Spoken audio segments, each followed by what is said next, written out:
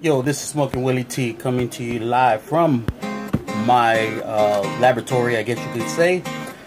Today I have some racks of ribs. I have 2 racks of ribs, some spare ribs that I got all cut up and took the membrane off of them. And I am going to use some Southern back rub. This came to me a couple weeks ago, and it's in a vacuum sealed pouch. And I'm gonna go ahead and rub these ribs down with the rub and try it out. The first thing I use on all my ribs is the white grill spice from Pitmaker, and it's just the salt and pepper mix that I put down as a first coat on my ribs. So once I apply that, I will apply this spice right here. I like to use shifters. Some people just like to shift it on their own. I find out that a shifter actually gives it an even coat, so I will put the rub in the shifter and apply them. So I'll be back with you in just a second and get it all ready, and then we'll be good to go. I'm coming back at y'all. The first thing I do is put down some olive oil onto the ribs, and the only reason we use olive oil is to help the seasoning stick to the meat. So once you give that a good rub down, and of course you're going to apply it onto both sides.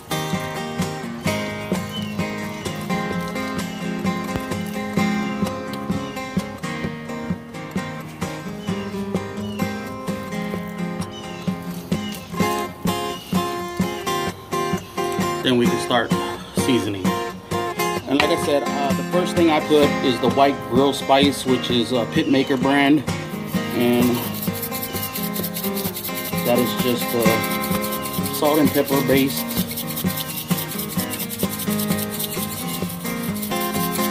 Make sure you give it a good, clean, even coat.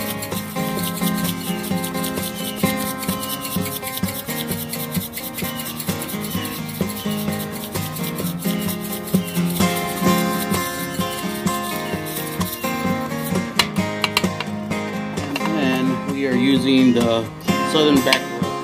I opened this rub and it actually is real good. Has a good sweetness to it.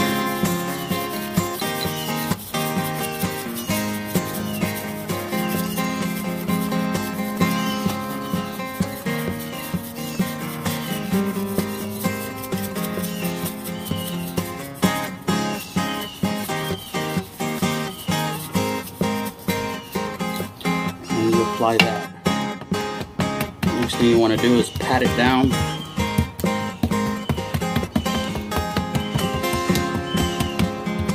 I'm not going to apply a heavy coat to the back side of the ribs, but I do apply enough to give it some flavor.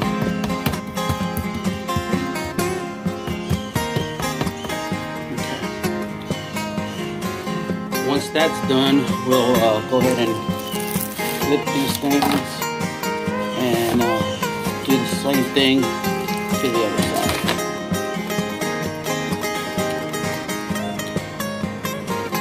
Now, since these are not competition ribs, I went ahead and left the fat on them. Usually you try to take off as much of it as you can, but I'm just going to go ahead and leave them on. So these are just basically what we call throwdowns.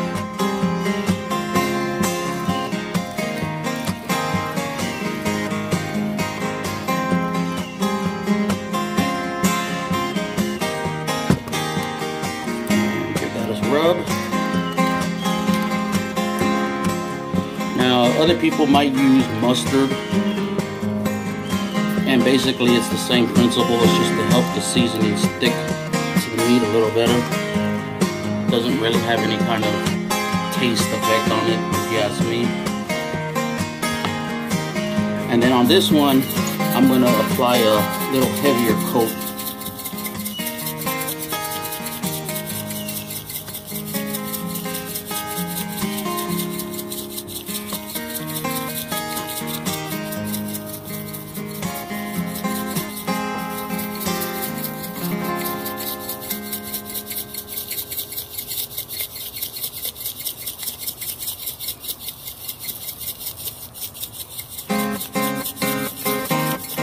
all Pitmaker products you can get online.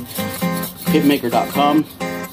They have a wide variety of different spices I prefer to use on a lot of my different meats. Give that a pat down. You really don't want to rub the ribs, and you just pat it down. Again, everybody uses different techniques. This is just one thing that I've learned. And that's that. Now we'll apply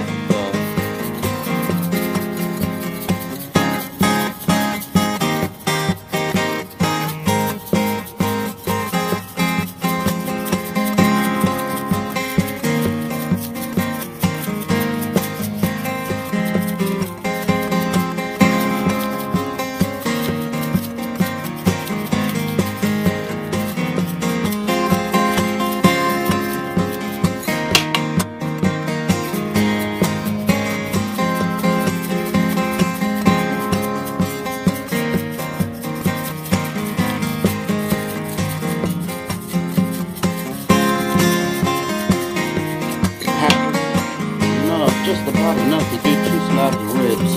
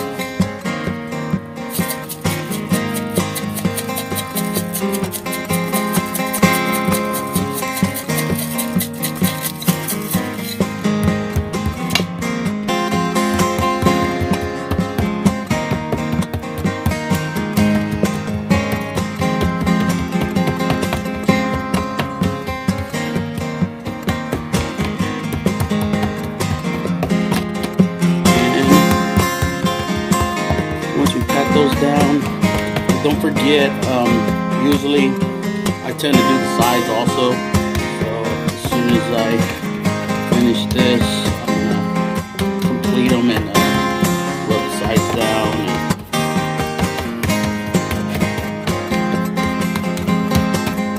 And there you go.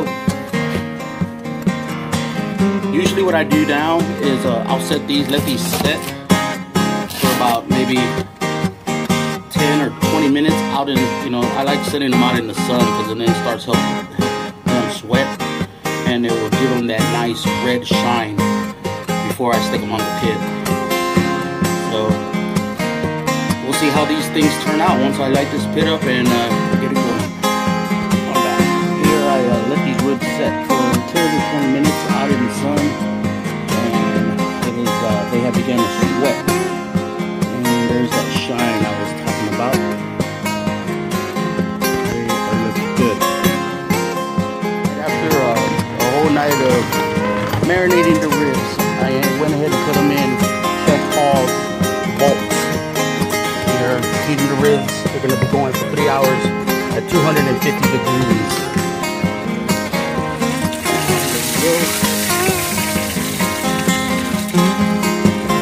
We'll check on them periodically. I'll spritz them, and then we'll wrap them in 3 hours. Okay, I have taken the ribs out of the vault. I let them set. They went around for about 2 hours, and this is what they look like.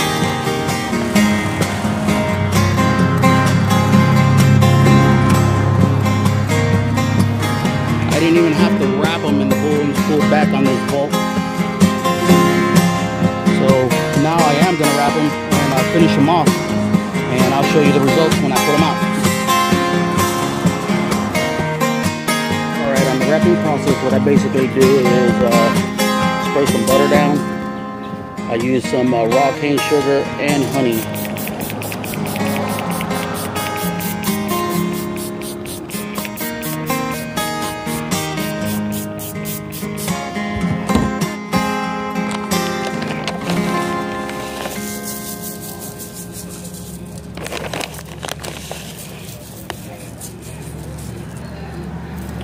I prefer the raw cane because it's granulated and it isn't sticky as baking sugar is.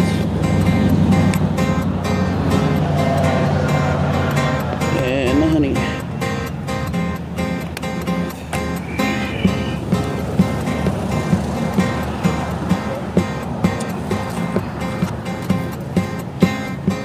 And put the ribs flat down. You can lay the other side.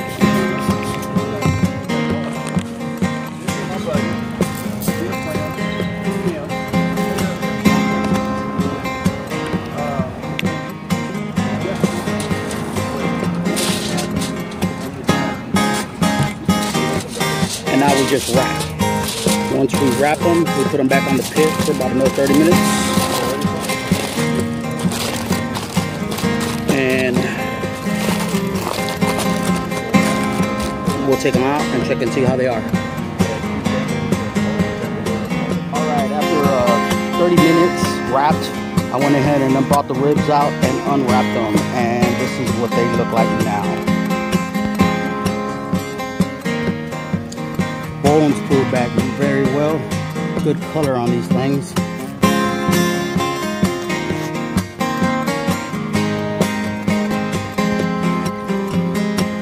I'm gonna let them rest for about 10 minutes. I'm gonna glaze them and put them back in and finish them off. Okay, I've let the ribs set for another 20 minutes. And now I'm gonna sauce them and put them on to finish them off. I'm gonna be using Pitmaker. This is Yeehaw. It's a little spicy sauce. I prefer it. I like spicy.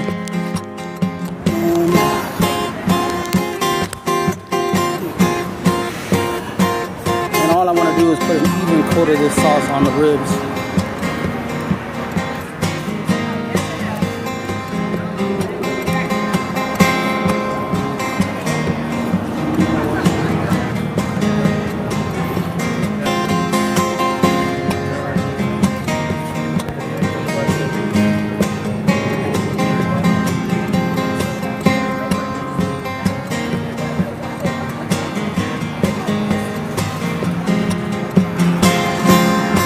You could either go light or heavy. Some people like heavy coat, but it's at your preference.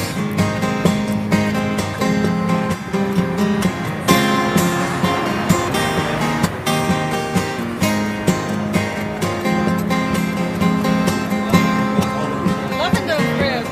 Got to. Nothing like a nice rack.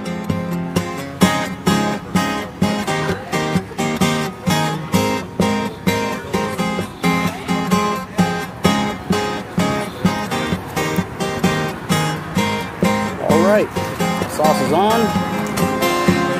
Might as well use it all.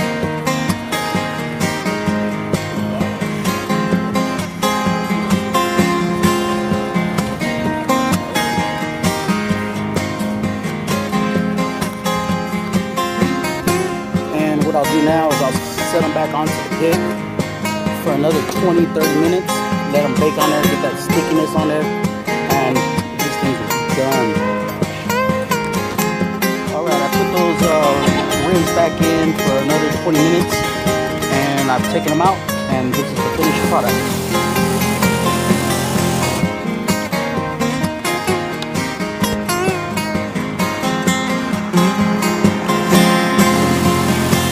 I'm going to cut a slab and see what they taste like. Alright, I have cut up the ribs, and you can tell everything looks good, bones pulled back. Look, the color, and the last thing to do is take a bite.